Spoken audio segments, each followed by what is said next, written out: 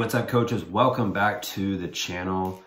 Now in today's video, this is going to be part one of either a 2 or a 3-part series about club sports and how they are getting into private training and how they're going to take really a lot of business away from private trainers all over the US.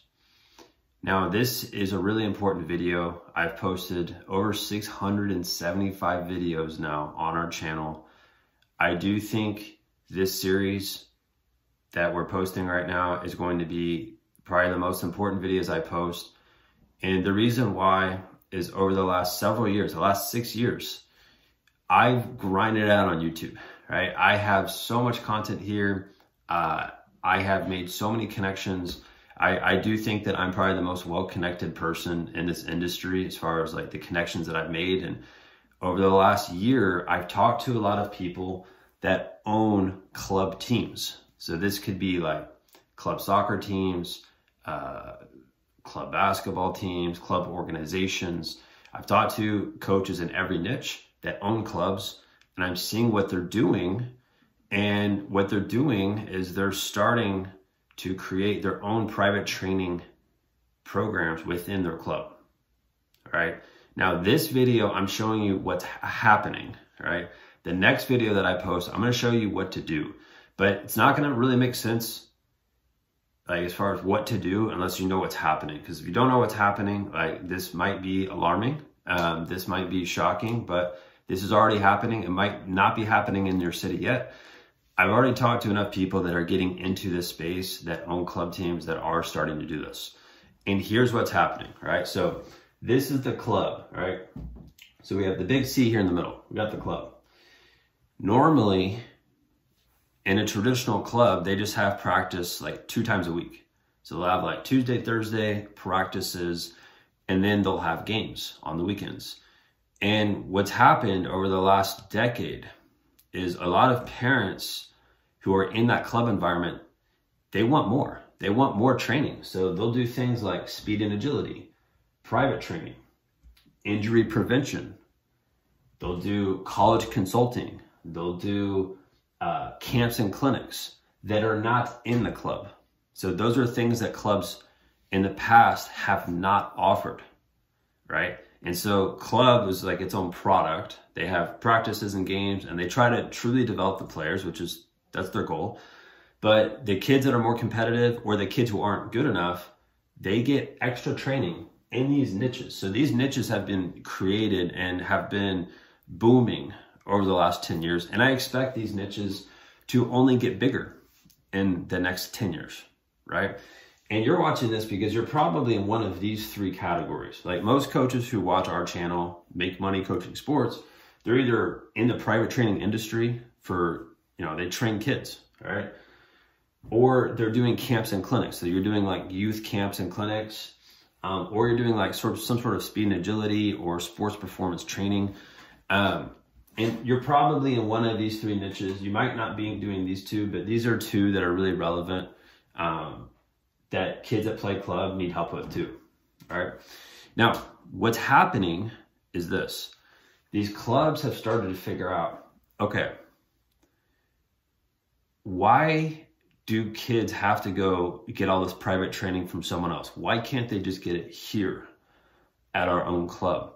And the reason why they've started to ask themselves this is because a lot of the coaches that are in club soccer or club basketball, AAU, whatever it is, those people have started to realize, oh, I'm just going to go start my own business because I'm going to make more money. So these clubs have realized, they lose a lot of coaches to this industry right here because it's a better opportunity for them to go make money and work less, right? That's just the reality. And these clubs have started to think, okay, well, we can just keep these coaches with us and we can start a private training program within our club. So now these club coaches can make more money. They can just stay here. They don't need to go start their own thing, and we can feed them clients because these clubs have access to, 500 plus kids. There's some club owners I've talked to that have like 3,000 to 5,000 kids. I mean, it's crazy. So these clubs have started to think, all right, well, we're just going to start adding all of these services into one club to take away from the private trainers in town, to take away from the people who do speed and agility, all right? And the thing that I've noticed is they can just win on price, all right? And the way that they're doing this is they just have it set up to where it's like, you can pay however much it is per year for club, and then you can pay a little bit more, and with that, you're gonna get more private training. And then from there, it's like the club director or owner, whoever it is they're just gonna pay a cut of that to the coach that's already in the club for private training lessons, right? So they can charge less, right? Which means it makes it easier for the club to just keep all the kids in their program, all right? And the second thing that they're doing, and this is kind of a scary thing for a lot of coaches, and a lot of coaches don't even know this, right? What they're doing, these clubs are doing, not all, but some of them are doing this now, is they have parents sign an agreement.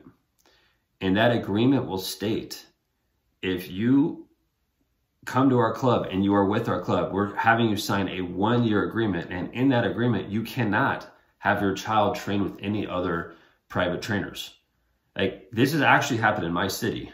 Like, I've lost clients in the past 2 or 3 years because of that, right? That is something that has already happened, and it's becoming a more like normal thing across clubs, right? And that's bad news for you. And it's because you might be training a kid who's a great athlete, great player, and they're on a good club team.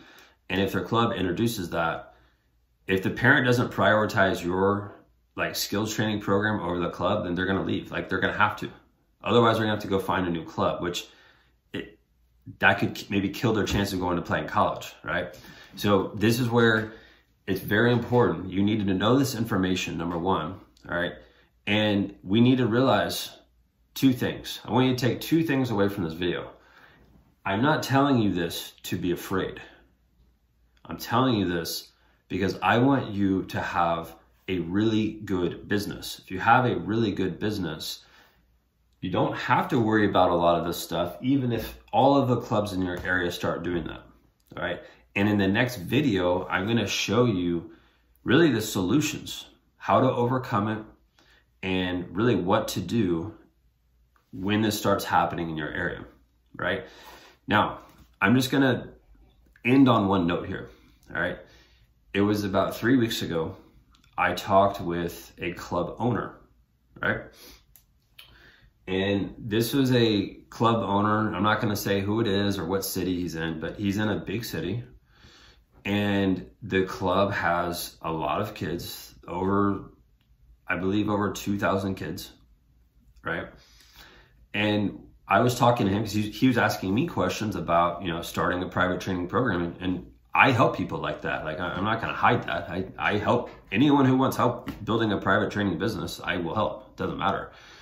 And he was like, I feel like this is going to really impact and affect a lot of local trainers that are in our area. And I was like, well, yeah, it is. Like, it depends on how you run it. But like, if you want to have that program built into your club, this is easily going to add another $1 million per year to your business. And he was like, yeah, I know. Like, and so I'm telling you that because these club owners are starting to do this sort of stuff. They're starting to just pick apart these different niches and say, all right, we're either going to fulfill that or we're going to hire someone to do that, which is going to be where you can come in to play. I'm going to talk about that on the next video. Watch tomorrow's video. I'm going to be talking about this subject here, how you can ultimately solve this problem in your community. And so whenever this starts happening in your area, you're going to be chilling because you're going to have the go-to service. That's it. See you tomorrow.